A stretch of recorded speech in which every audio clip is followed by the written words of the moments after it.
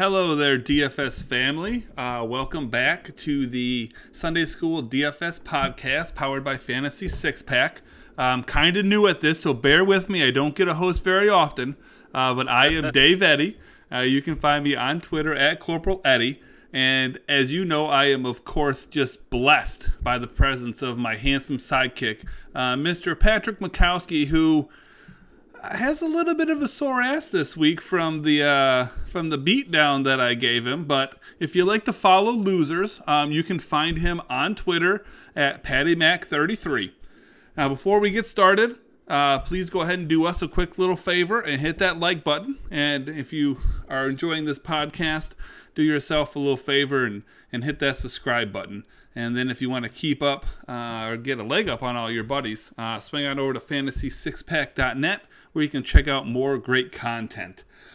Well, I gave Pat a good old beatdown last week, like I said, by the tune of about 195 to about 155, led by my main man himself, Joseph Archibald Burrow. I had him and Boyd stacked up together. I ran back Kareem Hunt. Let's see what Patrick's main stack was here. He went Kyler Murray and Hopkins and ran it back with nobody. Oh, that was stupid. All right. Well, anyways, this week, Patrick, you can go ahead and play the role of little brother, which I think is kind of ironic as Michigan and Michigan State play this week, and Patrick and I are both diehard U of M fans, so I think a little brother insult there will hit home with him pretty good. So all I've got to say about last week, Patrick, I'll keep it really simple. 2 words: suck it. I'm back, baby. Yeah, you took full advantage of the fact that you finally fucking won a week. Yeah. So congratulations to you. I guess we'll let you bask in your glory this week. Oh, thank you. I appreciate that. But I plan on getting back on track. So that's all good. I'm glad you're having fun with it. I'm glad that it put a smile on your face.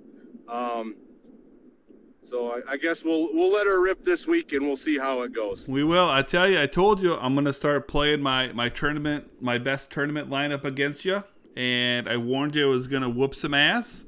So no more cash lineup, sir. You get the big boy lineup now. You've graduated.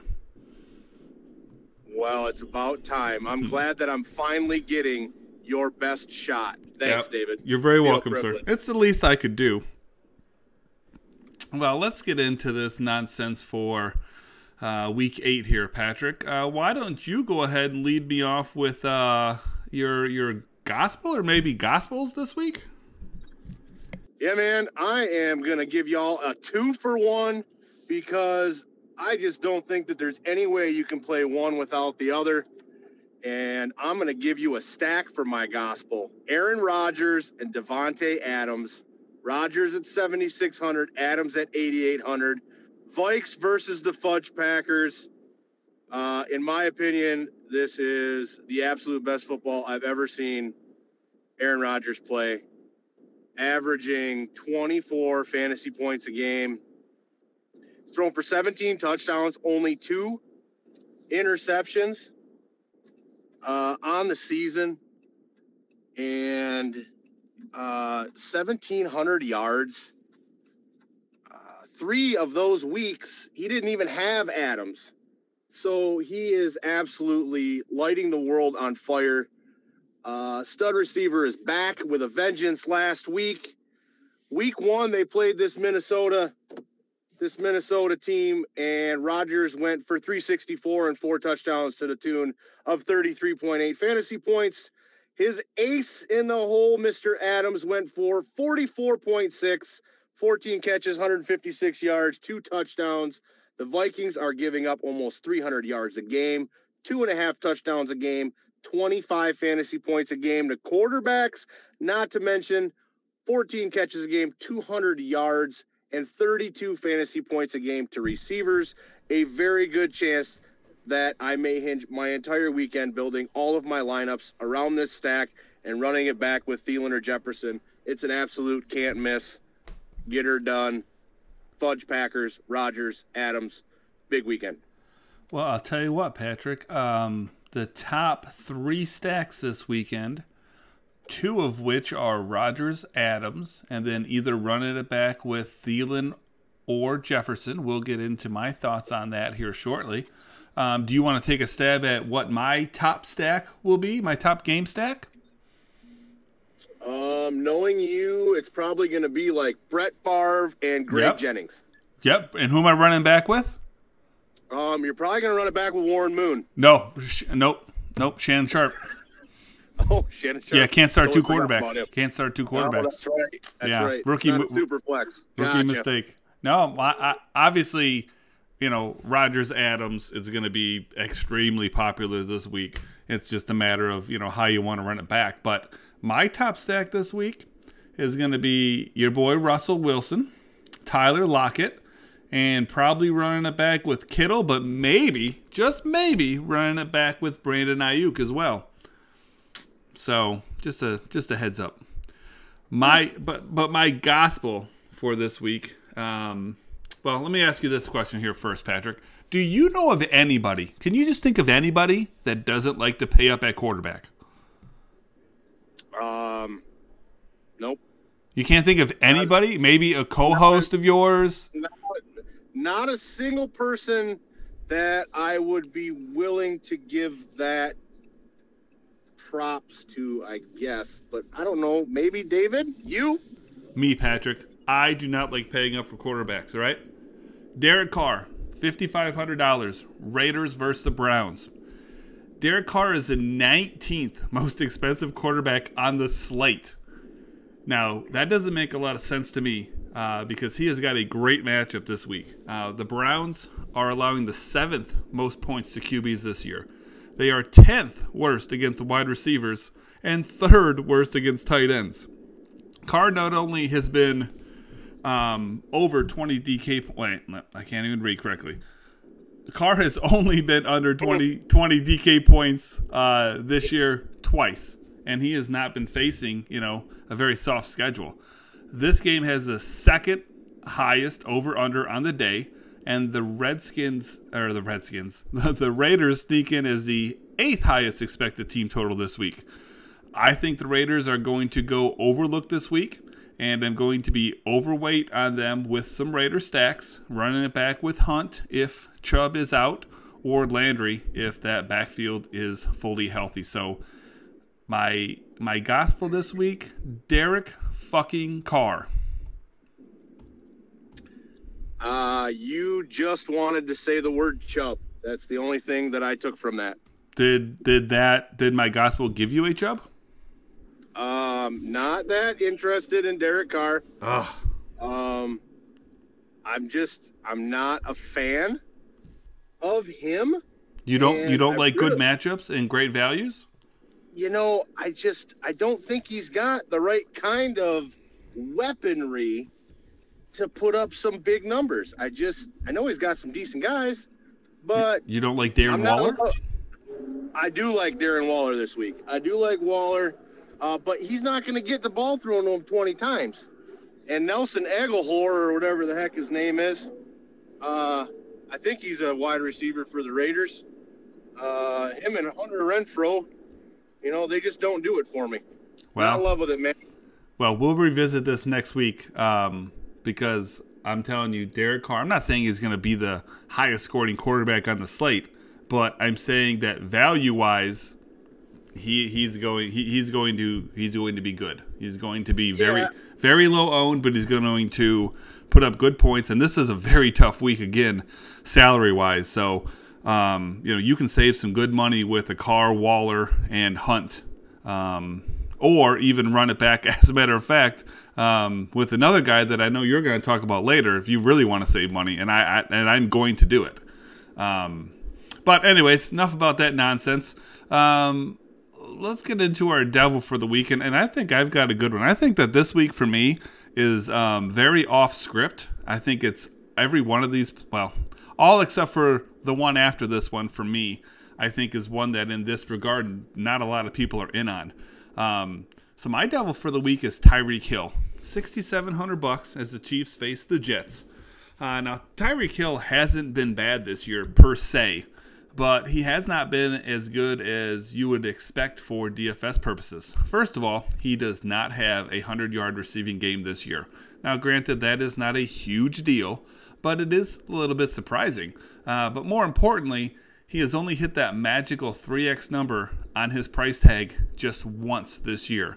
Now, ironically, that came against a very solid Ravens D. But listen to this, Patrick. Hope you're taking notes, Patrick. I know you're driving, but you're going to want to write this down. All right? Oh, yeah, absolutely. Got the pen out. Yep. Trying not to run into people. We're doing well. Yes. Yeah, focus on writing legibly. Gotcha. Now, Tyreek Hill, he is only 35th in the league over the past 4 weeks with only 6.3 targets per game. 27th in his team's market share at just a slight bit over 20%. Now, in what looks like a very juicy matchup against the Jets, they are actually surprisingly 20th in the league in points against wide receivers. So not great, but they're not in the bottom 10, which is where you would expect them to be. For me, all things point to Tyreek having a disappointing game this week, and I am not going to have any of it, Patrick. Yeah, I actually considered fading Mahomes prior to the choice that I actually made, because I'm kind of on the same page that you are with that. I think the Jets, although they're not horrible, they've shown some sporadic life in that secondary, and I agree with you, David. I would be doing the same thing. No Hill, and I probably won't have any Mahomes either. So good call. I like it.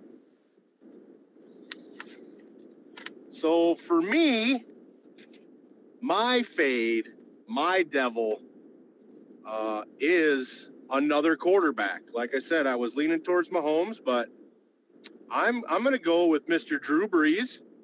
The Saints at the Bears. $6,300 for Brees. The Bears are ranked number 2 against quarterbacks. 13.43 fantasy points a game. It looks like Brees is going to once again be without Emmanuel Sanders. Once again without Mike Thomas. It's not that Brees has been horrible by any means this year. He's averaging over 20 fantasy points a game. But he just doesn't perform as well on the road. In fact, 2 of his 3 interceptions on the season are on the road. It's going to be a balmy 38 at Soldier Field with 20-mile-an-hour winds is what they're looking at. It's an off day for Drew Brees in the breeze. And I think there's going to be a lot of Alvin Kamara on the ground this weekend, so I just don't like the matchup. Bears go 6-2, 16-13 ball game, by the way, over the Saints in Soldier Field for the Bears. Yep, I see all that happening, absolutely. Why don't you go ahead and just continue right on with your Archangel, your pivot for this week? All right. Well, we'll keep rolling with it. Titans at the Bengals, kind of an interesting matchup this weekend. I've got A.J. Green as my Archangel pivot, $4,500 for A.J. Green, 24 targets in the last 2 weeks compared to Boyd, who's priced at $6,600 with 21 targets, and Higgins, who's priced at $5,600 with 13 targets. A certain co-host of mine brought this guy kind of back into the picture for me last week. I kind of forgot all about him, to be honest. Knew he was around. And I think a lot of people are kind of in the same boat that I was. And I just don't think people are going to be rostering him. I think more people are going to be leaning towards Higgins. I think more people are going to be leaning towards Boyd. The Titans give up 24 fantasy points a game to opposing quarterbacks, and we know how much Joe Burrow likes to throw the ball, and he has no Mixon again, so he's got to turn around and hand it to Benatardi or Giovanni, whatever his name is. The Mustache 2.0. Yeah, he's handing it off to a tote bag. Tennessee gives up 28 fantasy points a game to opposing wide receivers. There's going to be a lot of Joe Burrow throwing the ball around, and I think he's kind of caught on to the fact that A.J. Green is pretty damn good. So more targets going that way. He's going to chunk that pumpkin. That pumpkin's going to be chunking over to Green. Easy money when we talk about that magical 3X return on our investment this week for me. A.J. Green. Yeah, man, I've been liking Burrows a lot more and more lately. But this is going to be another good matchup. I wouldn't hesitate at all, and I'm sure that I'll have some Burrow with a combination of, Boyd or Green or Higgins and run that son of a bitch back with Henry. Yeah, I like it. I like it. So for me, we're kind of going to go back to what we talked about earlier, about Rodgers and, Adams stack. And my pivot for the week is going to be Justice Jefferson, coming at $6,500 in that Vikings versus Packers game. Pretty much all I've been hearing so far, and I know it's still technically early in the week, granted it's Friday, and normally we do this on Thursday, but all the talk I hear is constantly about running it back with Thielen. And listen, obviously that's a fine play. But rightfully so, that gets to be crazy expensive. So unless, we've got, Joe Mixon out again and Aaron Jones is out and, we've got some running backs that we can save some coin on, it's going to be difficult to get to that stack and still be able to roster, a tournament winning type lineup. But as you saw last week, if you didn't own Adams and Thielen or Adams and Lockett or one or the other, you weren't winning money last week. So you may have no choice but to, pay up there. For me, though, like I said, no doubt I'm going to have, a lot of exposure to this game, but I'm going to be overweight on Justin Jefferson. I think that the Packers' incredible corner, Jair Alexander, is going to be matched up on Thielen, thus giving Jefferson much softer coverage. Snap counts, targets, market share, all of that slightly favors Thielen, which shouldn't come as any surprise, but not as much as you may just think. $700 cheaper is what Jefferson's coming in this week. I think he's got a better position, as far as, like I said, not having to go against Alexander, I think. And so you take that little bit of savings in mind, and I think that Jefferson is going to be my higher play in those runbacks. Yeah, I like where your head's at. I would personally play Jefferson over Thielen as well. For me, you tend to be seeing kind of a trend a little bit where Cousins seems to be finding Jefferson a little bit more often. Even the numbers don't really kind of play that way. I like Jefferson for the $700 savings over Thielen as well, because like you said, it's just crazy, stupid expensive to run that stack. So. All right, so I want you to know what I just wrote down on my notepad for the week. I just wrote down play Thielen over Jefferson, because if Patrick is on Jefferson, then that means it is a Thielen week. Disregard everything I just said. You got to go Rodgers, Adams, and Thielen, folks. You heard it here first. Yep, you got me, David. All right, okay, buddy. You got me figured out. I got you. All right. What do you need to do to win, I guess? Take what I can get, man. Yeah, you need to. Let's get to that heresy. Let's get to the contrarian play of the weekend. I think this is probably going to be the best contrarian play that we have for the entire season. Like I said, I love my notes this week. I'm going with a guy that I don't think people are gonna think of as contrarian in general, but especially this week. So I think it makes it extremely slick. I'm going Lamar Jackson, $7,400. Ravens versus Steelers, rivalry matchup. Lamar gets a very, very tough matchup here. Without facing extremely tough competition the past 5 weeks, Jackson has only hit 3x value twice in that time frame. Now, Steelers are currently 6th toughest against quarterbacks in points allowed this year. So as it sits on paper, the MVP is in for another tough day. I actually think this matchup presents a very interesting opportunity for him this week, however. Clearly, we know Jackson is an elite talent, so having, a good day against any defense should never come as a shock.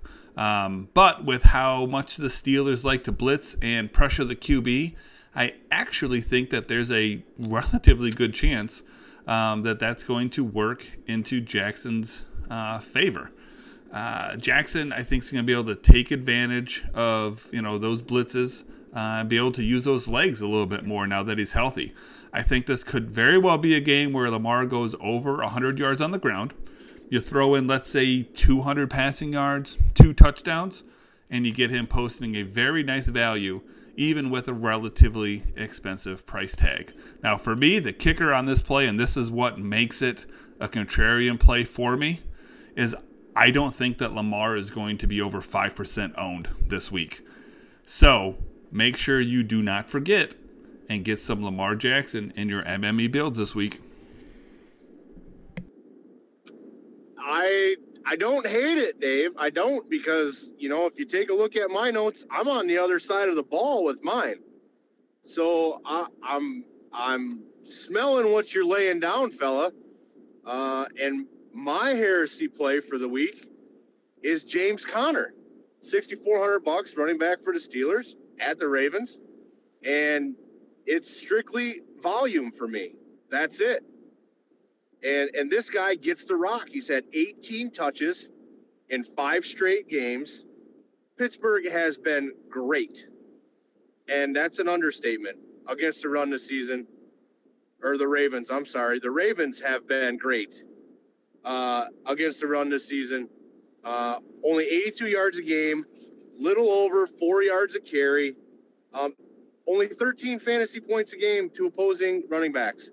One rushing touchdown they've given up on the season. I'm going to play Conner. Like I said, it's strictly volume-based.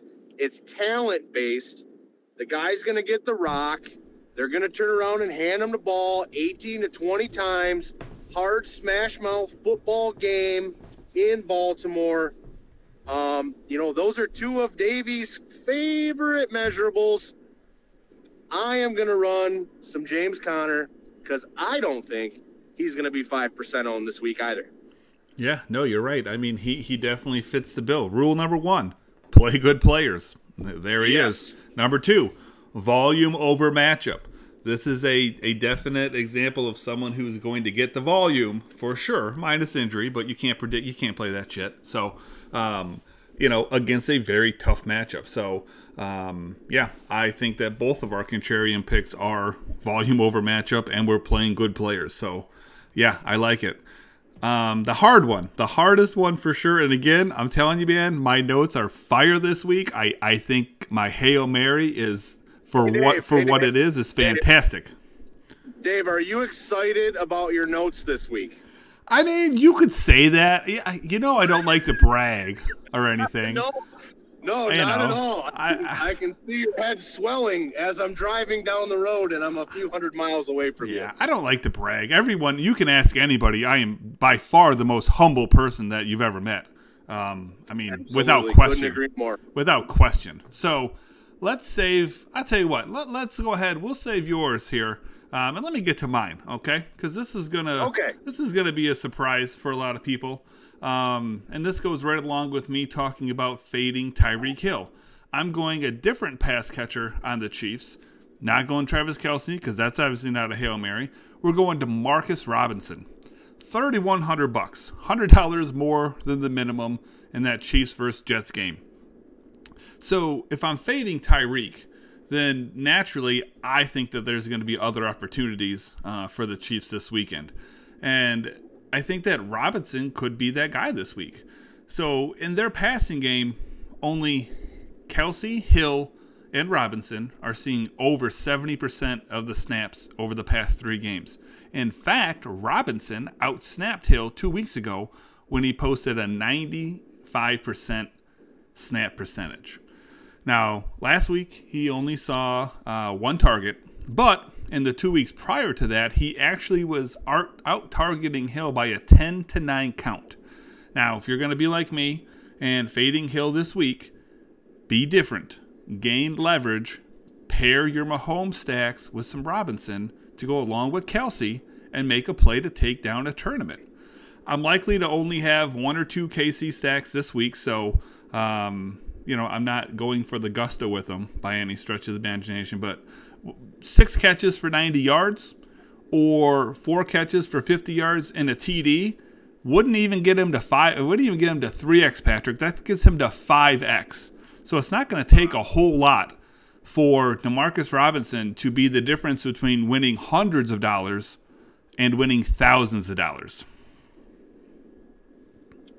Yeah, that's pretty interesting. The price tag, you're right. The price tag is great for Robinson. Volume.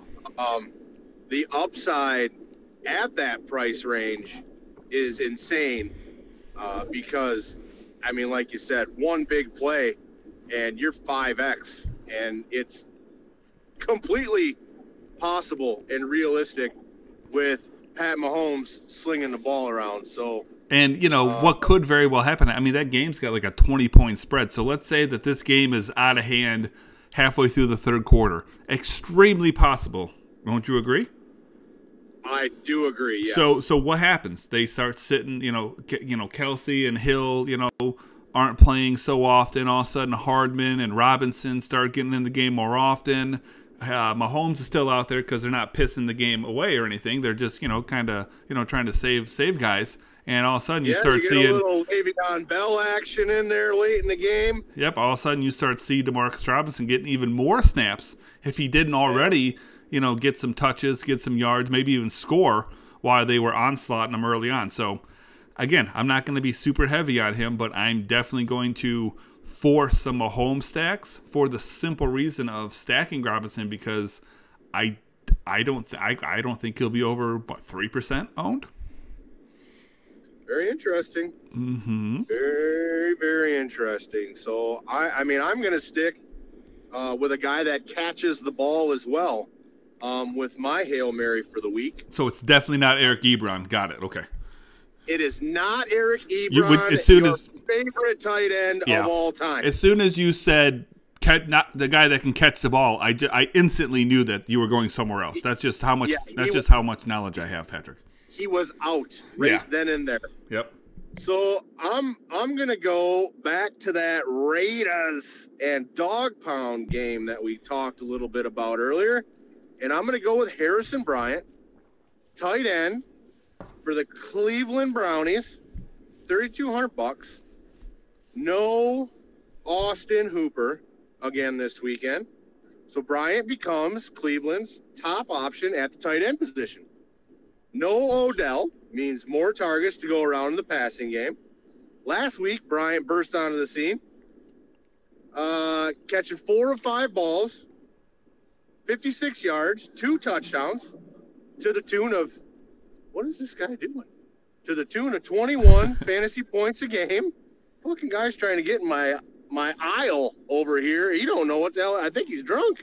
Does he not know that you're recording a podcast, Patrick? What an asshole. What an asshole. Golly, I got my light on and everything. I mean, for crying out loud. Welcome to Muskegon. The Raiders have struggled. Yeah, right.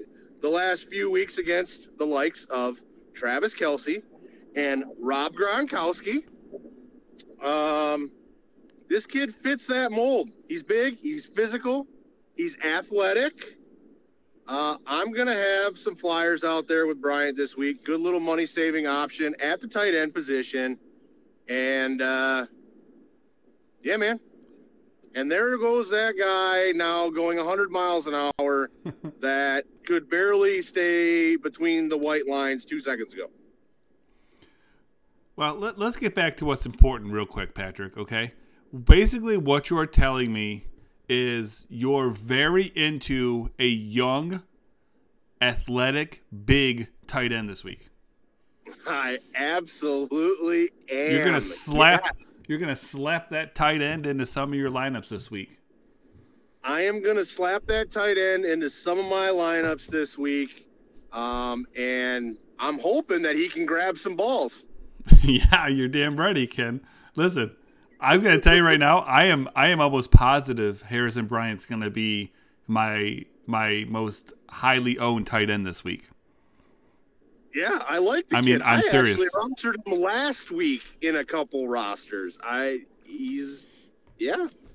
mean, you're already talking about, the cost saver right there that you need if you want to pair Rodgers and Adams and Thielen, you go ahead and, you put Bryant in at tight end. You can run DeMarcus Robinson in there, run that back with, Crowder if he's playing. If not, here's a bonus Hail Mary for you, Denzel Mims. You can run DeMarcus Robinson back with the Denzel Mims. Throw Harrison in there, and all of a sudden you've got enough money to start, putting some decent running backs in there. So there's a little sneaky MME Millie Maker lineup for you. Yeah, baby. All right, Patrick. Well, before some drunk guy murders you, let's go ahead and call this one quits. Try not to catch up to him or anything, but I look forward to this week, and we'll see if my fantastic notes pan out or if I'm just a fucking doofus. Well, you're a doofus, but I wish you the best of luck, and go blue tomorrow. You're goddamn right. Go blue.